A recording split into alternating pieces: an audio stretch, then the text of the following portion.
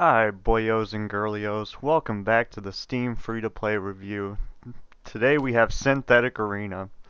So this game is pretty cool because it has multiplayer, best online multiplayer for the Wii, probably, and 4 different classes you can choose from.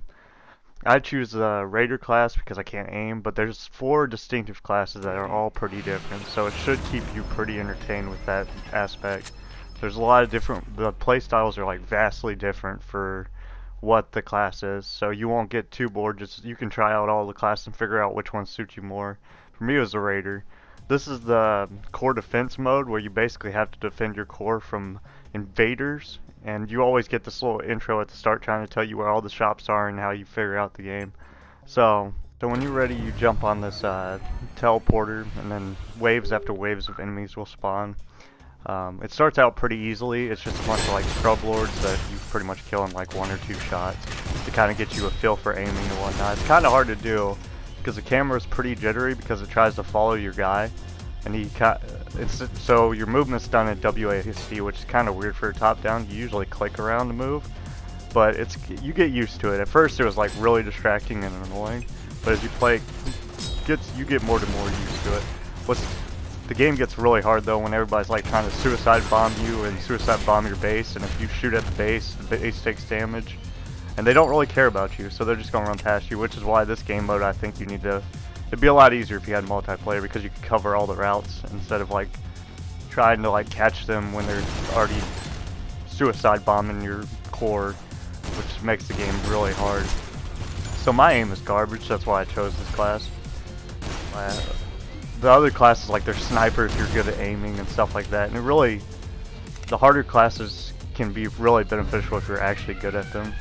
But I feel like this is a noob friendly class if you're trying to start out and you're not used to aiming.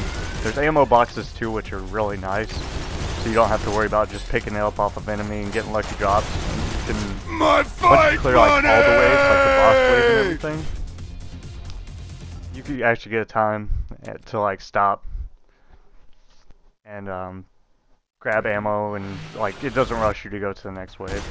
This is the difficulty setting, and it adds more reward if you can do it. I had to turn it all off because I'm terrible, and I don't have any like buddies helping me with it. I think it'd be a lot easier if you had friends, but I'm just trying to play casual and figure it out. And here I screw up so bad because I'm trying to go to the shop and I accidentally step on the teleporter because I'm a freaking dingus. But the weapons and the reload in this game, it's actually really interesting and like pretty innovative because they actually spend some time on like making you learn the reload times to like actually be good at it. It's kind of like a Gears of War kind of thing. Even some perks like increase your shooting power, and I just get team killed by the freaking turret here. Like oh my god. The turrets are good at everything, but they will murder you if you stand in the way of their enemy. They do not care about your feelings at all. They are merciless. But this is how you level up your guy. Like these little loot boxes will drop random upgrades. It could either be like a new item, a weapon upgrade, or an android upgrade. And so I got 2 weapon upgrades on my bar right now with the 3 key down in the bottom left. So you can use that to like add perks to your weapons, and you can do the same thing to your guy. They only stay during the stage, but it's still pretty helpful to try to get through all the waves.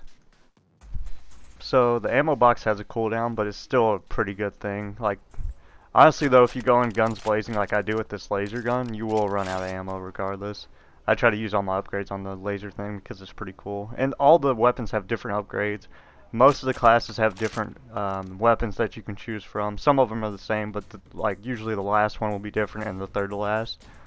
So you can explore and figure out what you like the most and see what kind of weapons there are. There's a lot of exploring you can do in the game to like figure out all the things that the game actually offers you. And this gun is awesome, as you can tell. I'm like murdering people and it's ricocheting and it's like ping, ping, ping, ping, ping. But I ran out of ammo here and they killed the core because they just suicided it. So that's the end of the core defense stage. So this is the end stage screen, and it basically tells you what you did, how well you did, what weapons you used. It tells you how much data you got, which you can use later, and I'll kind of explain that later in the video. And after that I go to the headhunting stage, where you have to kill like targets of interest that are trying to escape, and whenever they spawn, you have a counter in the top right of how many you killed. You're trying to kill 40 as fast as you can. But there's arrows to tell you where they spawn at, which is really nice. So you're not just looking around killing random things. Because until they spawn, I think you have to kill so many random things before they spawn. So it's good that it tells you how to find them, and this would be awful. And this is the max weapon for the Raider. It's a storm worker, whatever it is. I don't know how to say it. But it is pretty awesome. It's like the first fully automatic weapon I've used in the game. And it just literally just demolishes. That's a person of interest right there, that purple guy. He was a person of interest that I needed to kill. The last one I needed to kill, to be specific. So this is the third stage, the soul charger stage, and basically there are 3 charger devices like the game says, and things spawn around it, and you have to kill them and then the souls will fly into it, but if you lure them back to the base it doesn't count. So in this game mode I found out about the best weapon. Shotgun! The shotgun is so OP, it is the best thing, and it's so great how they did the reloading and ejecting. It really makes you feel like you're kind of using a lever action shotgun, which is awesome. I go to grab ammo here, but I'm already full. I didn't know if you start out with full whenever you buy anything, but that's another perk.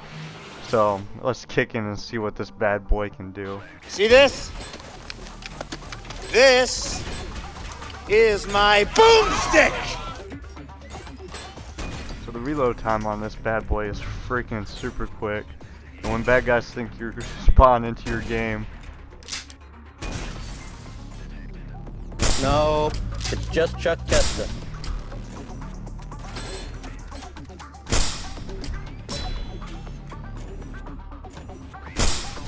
so this shotgun is my new waifu for waifu. It's probably not the best gun in the game, but it feels super satisfying, blowing people's faces off and then like super quick reloading it.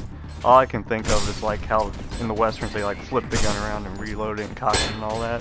That's how I feel when I'm playing with this shotgun. It is amazing. But even though this game mode is a lot of fun, you don't have unlimited time to do it. That's why one thing I'm looking forward to is when they actually release the survival mode. So you can actually use the data or get the DLC or do a survey to unlock beginning weapons, which is kind of cool.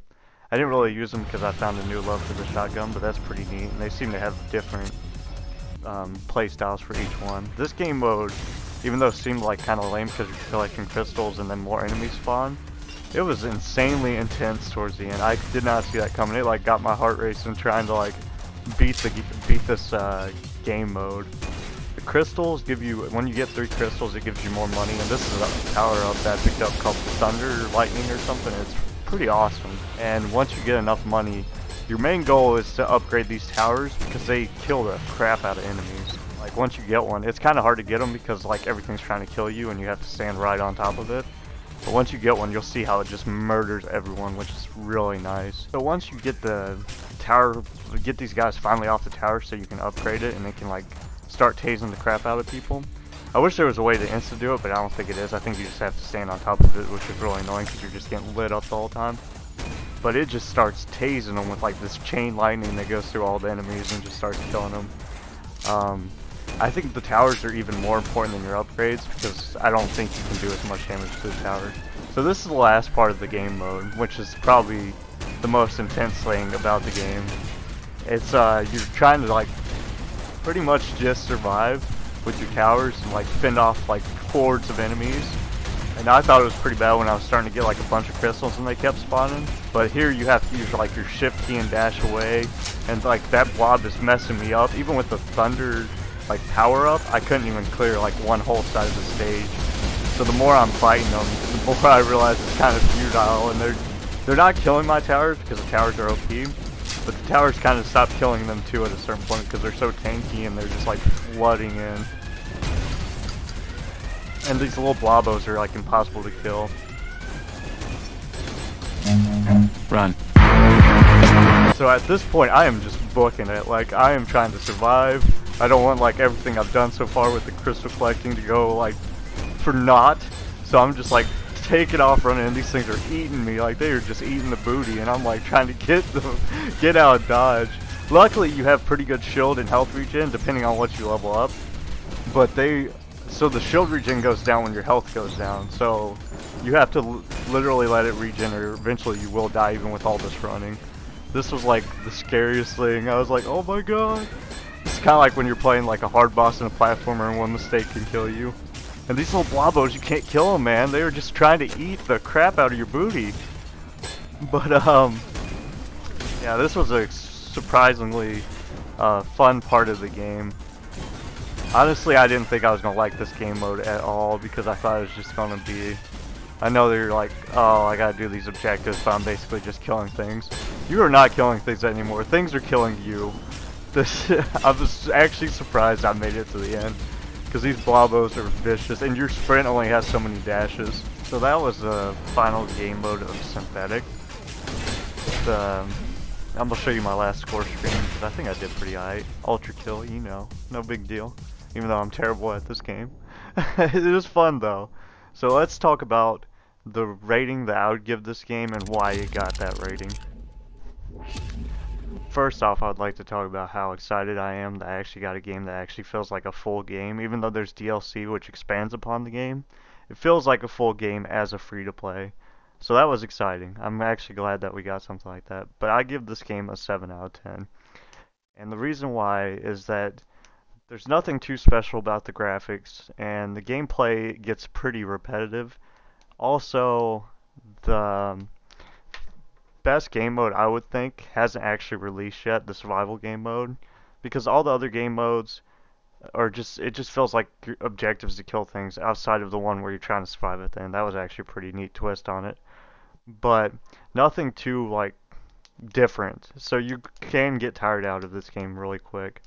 But the good things they did was they give you a lot of things to work towards to. Your character can level up, you can get upgrades, you can purchase weapons. There aren't any like major weapons to purchase yet, but I'm sure they might add some in eventually.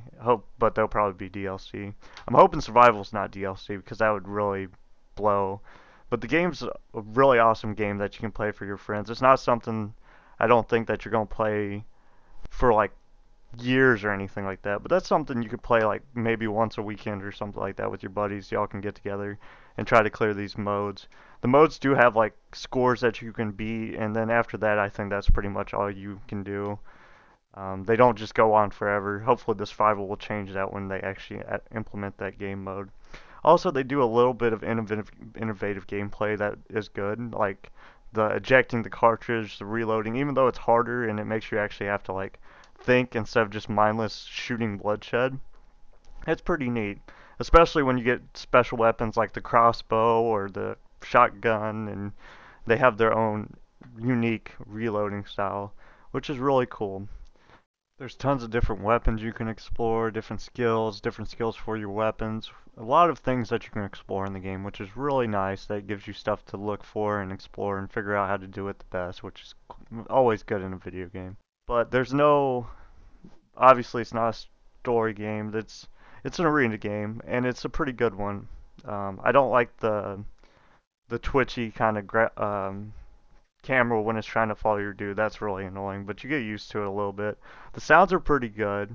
It's nothing that's like amazing, but they're pretty realistic, like for the gun sounds and all that. That's really cool when you're reloading. And you can feel like you're a complete badass, and like I'm sure when you can play with friends you can use your different classes and some of them will work better, and just have a good amount of fun with your friends. So yeah, this is probably the best game I've played so far on this Steam free-to-play series, that is, anyways. But hopefully we'll find that elusive game that you can just play for like over and over again. Graphics are good, storylines there, and stuff like that. Even though games like this where you can just mindlessly kill things are fun too. But thanks for watching, and bye!